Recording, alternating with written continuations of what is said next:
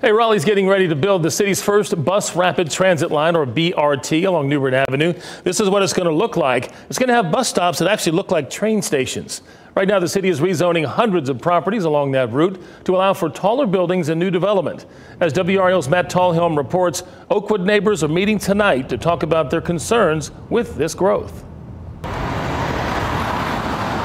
The homes of historic Oakwood are still standing because neighbors stopped plans for a highway through here 50 years ago. And they were able to fight it, and the neighborhood is still there because they were successful. Dee Penvin Crew leads preservation efforts in the neighborhood now. It's a true community, not just a neighborhood. Now parts of Oakwood and neighborhoods along New Bern Avenue are in the path of Raleigh's first bus rapid transit, or BRT, route. The city wants to rezone land along the line to encourage denser development within walking distance of future BRT stations. 744 properties outlined in purple on this map would fall under the Transit Overlay District, or TOD. That zoning allows for taller buildings up to 5 or 7 stories and offers incentives for developers to build affordable housing. The people who live there actually use the buses.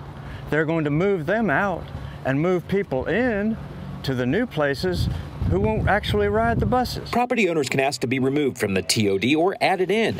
That requires city council's approval. Look at them, see what's there, and see what they're destroying or potentially destroying, what they're incentivizing the destruction of. Penvin Crew hopes to stop the demolition of historic properties. And we have some properties that'll be replaced, and then they'll put a historic marker up that says, this used to be here. She also wants to avoid losing existing affordable housing to new development when BRT begins running along through East Raleigh. So we are also going to bat for the neighborhoods that are to our east, because they're going to have more significant impacts. Matt Tallhelm, WRAL News, Raleigh.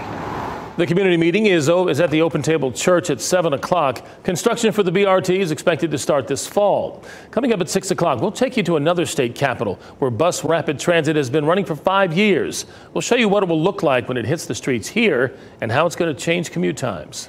Stakes are in the ground on New Bern Avenue in Raleigh. This is where the city's bus rapid transit is going to run.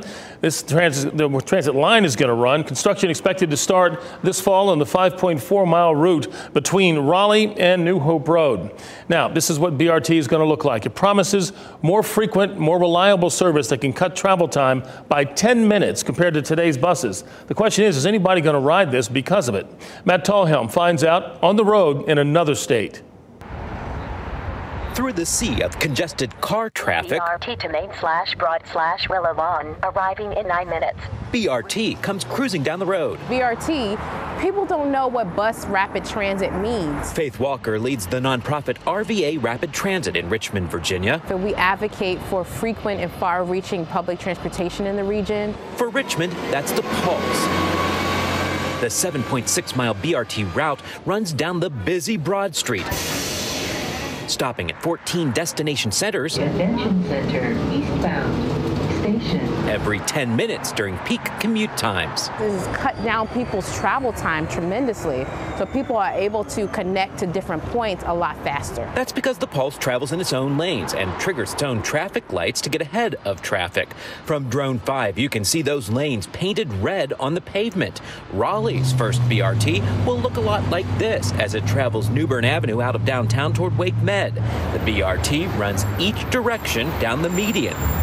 The stops are also in the middle of the road, and they look less like a bus stop, more like a train station. You can see they are covered here with plenty of seating, and there's also a platform you can see right down here, so that when that bus arrives, when it pulls in its own dedicated lane right here, it comes in, it docks as they call it, and you can step right on board.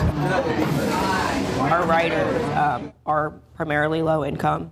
And primarily using it to go to work. How has BRT worked for Richmond? It has really worked for Richmond. It's just not a good, productive system that they have in place. Lynetta Thompson fought against the city's plans for the Pulse. This is our civil rights complaint to U.S. Department of Transportation. She was president of the Richmond NAACP when the city was debating BRT. I feel like we lost. Thompson says bus rapid transit is driving gentrification along the route. They are avoiding a whole new, different group of businesses, another layer, another tier of a community, and And that's not a problem if we all get to share in it, but we don't.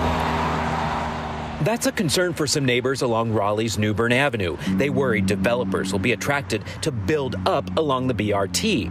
But with the hindsight of 5 years of BRT service in Richmond, this area actually was declining. I mean, this was the heart of our city. Walker sees proof of a rebound along the route. Now, because the BRT has come, a lot of retailers, a lot of investors have put money back into this area. She encourages Raleigh to involve the community in planning for bus rapid transit and to make sure future development includes affordable housing. What we don't want is transit-dependent people who depend on public transportation being pushed out. In Richmond, Virginia, Matt Tallhelm, WRAL News. Leave a comment and share this video with your friends. With daily uploads, there will always be a conversation.